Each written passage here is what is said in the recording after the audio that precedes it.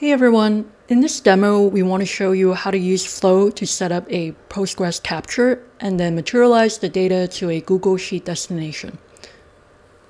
So we'll just go to the captures page, hit new capture, and then select our Postgres connector and just give the capture a name and fill out the connection info of our source database. Now we can make the destination data identical to the source, but we understand that sometimes you want to capture every change event and be able to distinguish between an insert versus an update versus a delete. So in this video, we'll be showing how you would do that for this specific use case where you want the target data to show every change event.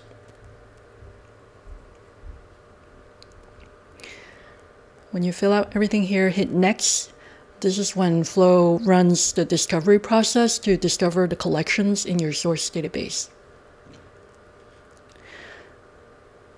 Now, by default, the collection will key off of the primary key of your source table, but since we want to capture every change event, in this case, we don't want to reduce the destination data down to the latest record per primary key.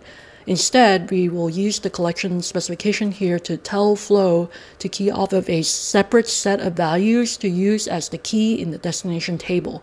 And this section at the bottom here is where you want to do that. So we'll replace the employee ID under key, and we'll use the location data in the metadata and the operation enum from the metadata, which tells us the type of change event this is. So C is create or insert, U is for update, and D is for delete. That way, in the destination, it'll be really clear for each record what type of change event that is, as well as the source data associated with it. Now, because the key needs to be a required field, we will add log to required here.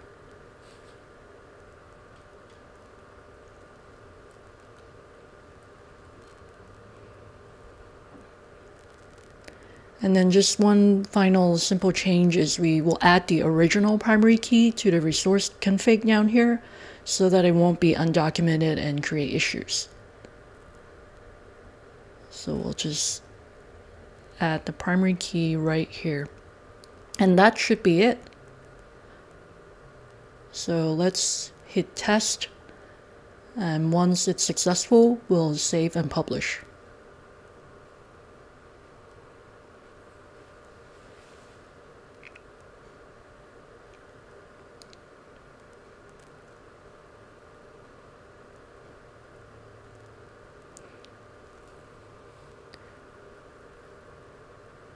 Okay, so our capture is now done. So we're going to materialize the collections and we'll pick Google Sheet.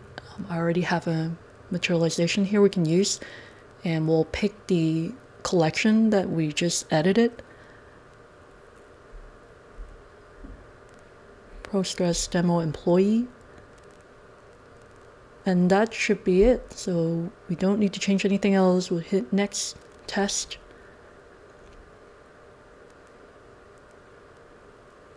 And it's successful, so we'll just save and publish our materialization. Now let's check that both our capture and materialization are up and running. So you see the green light showing that the capture is up and running. The materialization, let's enable it. Normally it would be enabled by default, but since I have previously used this materialization, so I had disabled it. So now we're just gonna enable it really quickly.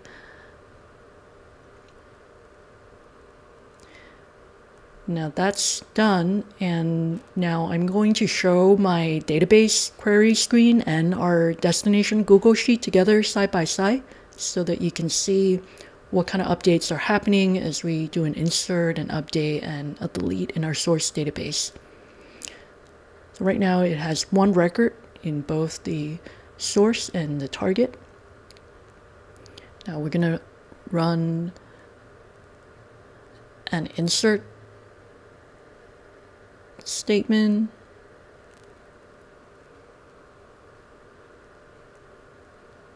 As you can see on the right, immediately a new record gets added to the destination database with a C, which means it's a create or insert. Now the update, a U, and then finally the delete. And you'll see pretty much real time on the right, you see a new record added when each of those actions takes place in the source database.